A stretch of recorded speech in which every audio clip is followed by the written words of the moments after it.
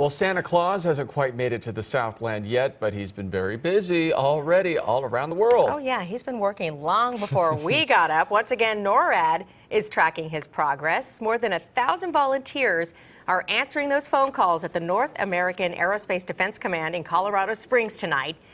In fact, they're expecting to take more than 100,000 calls from kids and others who are just curious about Santa's progress. Yeah, they're using all the technology they've got, aren't they?